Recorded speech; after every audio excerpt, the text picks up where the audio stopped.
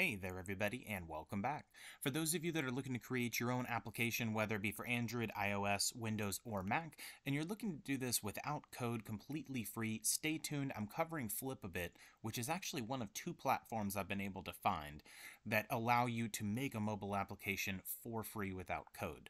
Now, for those of you that are skeptical, the other platform is AppGyver. You can check out my channel. I have tons of resources and reviews, and I'm actually going to be loosely comparing the two in today's video.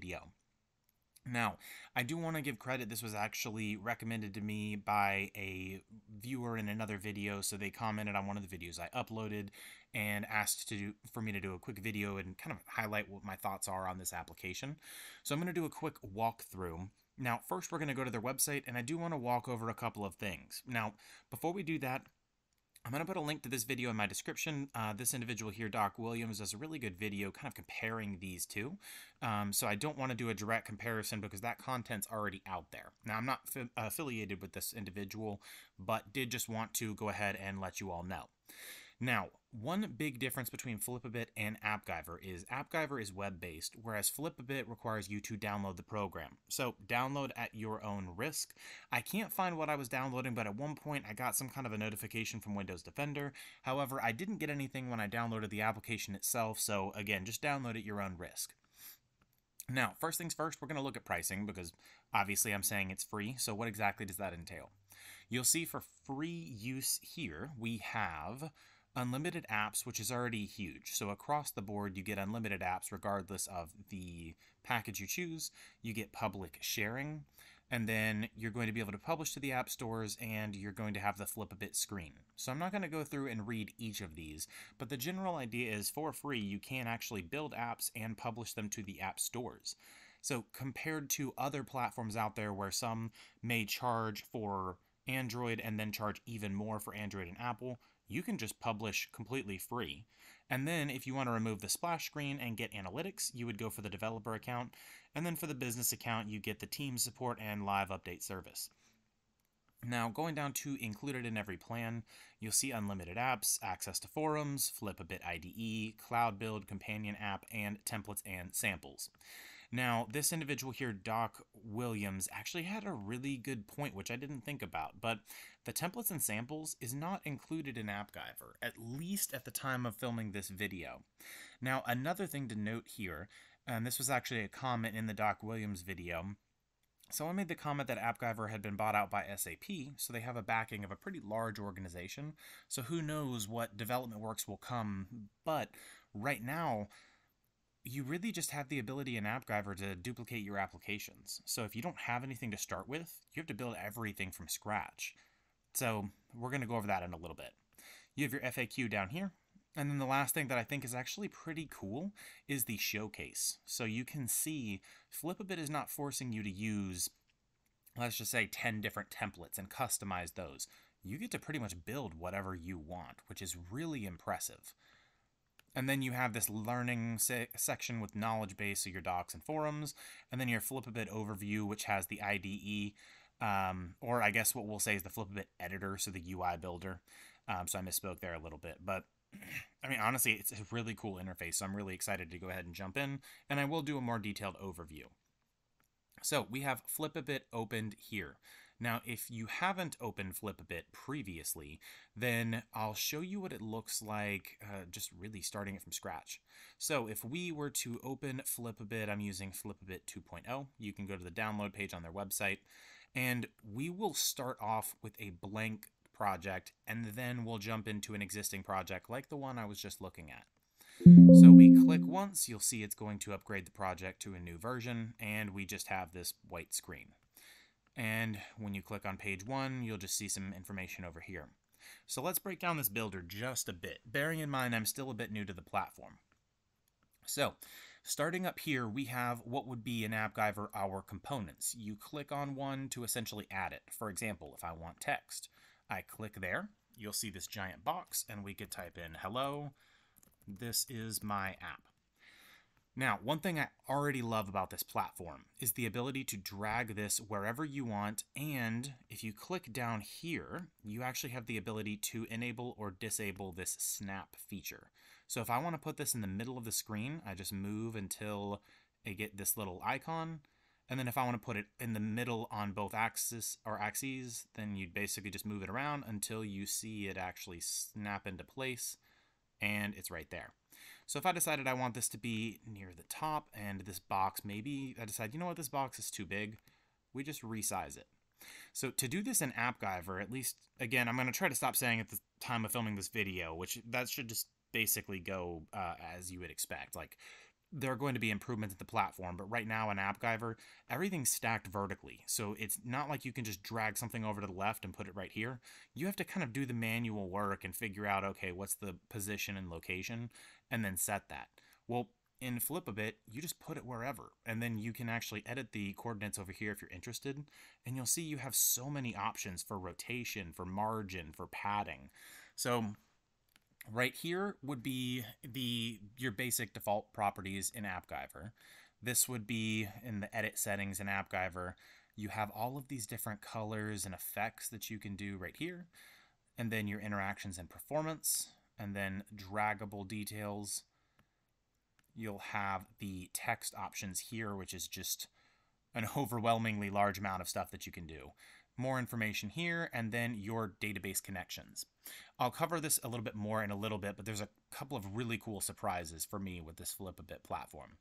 So we have all of our components up here, so let's just toss a couple in here and make a really, really basic and probably not very attractive application. So if we click on this, and we'll have our YouTube video or our YouTube URL. So let's try to use this Doc Williams video, for example. We will just copy this, and then we will paste in the URL, and you'll see if I'm assuming if you click play, it would immediately start playing. So that's actually really cool. It just gives you the video by itself, which is awesome. So we'll do that, and we'll move that. And since we're not directly affiliated, let's see if it works with our channel. So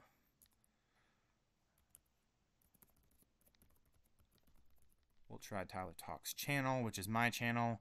I don't know if it'll render that since it's a channel and not a specific video, but we can see if that'll load. And it doesn't look like it's going to pull it up. So we will just try to go back and let's see. We'll just paste in the video that we had previously. Now let's go ahead and add in a couple of other really, really quick things here. So let's try adding in a map, and we'll put this here, and you'll see it's saying can't load maps correctly. We don't have really any information, but you can use the Google API if you're interested. I really don't have anything to put in here, so let's just see if we could just put in like 100, 100. I don't know what exactly we would need to fill out, but we're just trying to get something in general here. So let's resize this just a bit. And then we're going to add in a couple more things. So maybe we wanted to add in a table. Actually, we may want a calendar instead. So let's add in a calendar. So you don't need to drag and drop. You just click it, and it basically just puts it right there. So we'll move this over here, and then we will add in... Let's see, what else could we add? So I love that they have this AppGyver equivalent of a web view. So if we move this over here, you do need to make sure that the URL has the full URL. So http:// and then we'll just go to google.com. And then immediately Google pops up. And then lastly, let's just say we need a chart. So we'll just throw a random chart in here. And then what we're going to go ahead and do is we're going to click on Run, and we're going to do the preview real quick. And then you'll see right here we have the application, and it's kind of loading everything a little slowly, but you'll see we have Google pulled up. We could type in stuff right there. So these are just the default trending searches in Google. We can scroll up and down. You can zoom so you can still interact. This chart's basically just by itself. We have this YouTube video, which you can play. This hasn't actually rendered anything, and I'm not seeing the component that should be here, but we can just close out, and you'll see that's really the application. So super easy to use. And you can adjust the size and location of all these components. Now, a couple of really cool features. So first, when you click here, you'll see you can do an HTTP request, which is really easy to set up, or at least looks like it is. You also have the ability to do a recording, But some really cool features. You have your variables right here, so JSON, arrays, date, time, string, etc.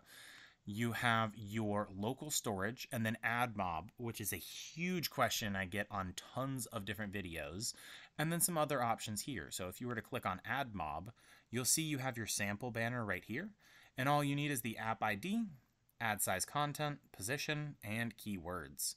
So really, really straightforward, which is, again, a question a lot of people have. And at least as far as I'm concerned, you can't really do add mob easily in AppGyver. I've read there's no technical constraints, but right now, from what I've seen, you can't do it. I'm sure that's coming, but really nice that this is already a feature here. And if you click here, so you'll get these additional options down here. And right here, if we were to click on this, you'll see what we have, what I'm assuming is the IDE. Not quite sure, but it is cool that you can actually access all this code here, essentially. So I'm not quite sure if you can edit. I'm going to assume you probably can, and this will probably corrupt the application if I start editing this. But let's just try to delete some of the content and see what happens. So I'm not seeing any changes to the application itself, but again, not quite sure what would be happening or if I'm deleting the content or what's even showing down there, to be honest. Just really cool that you get access to it. Now, you also have a couple of other choices. So when you build, you can do Android, iOS, Windows, and Mac. You have your run option up here, and then again, all of the properties and options for the different components here. Down here, you have quite a few different options. So you have your snapshot, dark mode, show device, show placeholder, enable snap, show bounding box. So again, landscape mode, just all of these options, and zoom, and also your preview options. So we can choose different device types to view this as, which is also really, really cool. So that covers the basics. So now let's close this out because I probably already messed up the application. And then we are going to go to this website, and we're going to go to their showcase, and we're going to try to download one of these apps.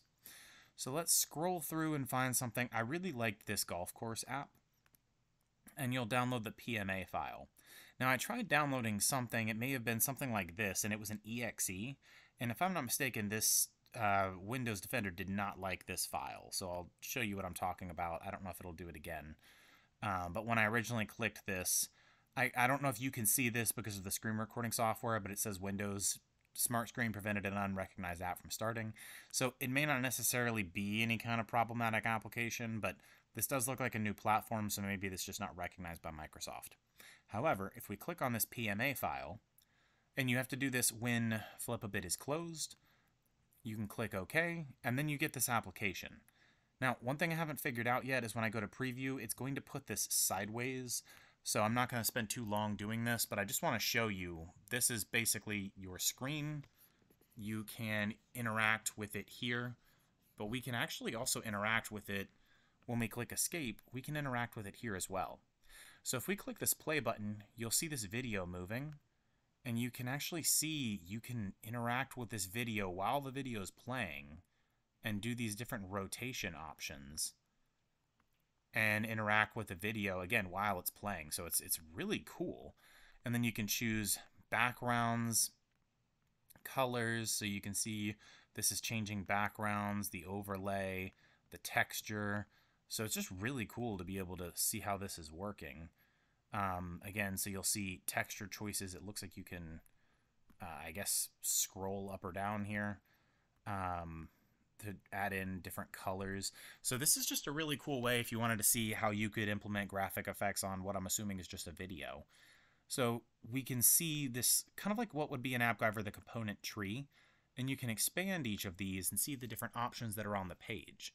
So you'll see the blur options, blur titles, opacity, background, geometry, rotation. So you can click into each of these and see the value, the slider, and when you click on, let's just see the value, for example, we can click over here and see the specifics to what exactly this is doing.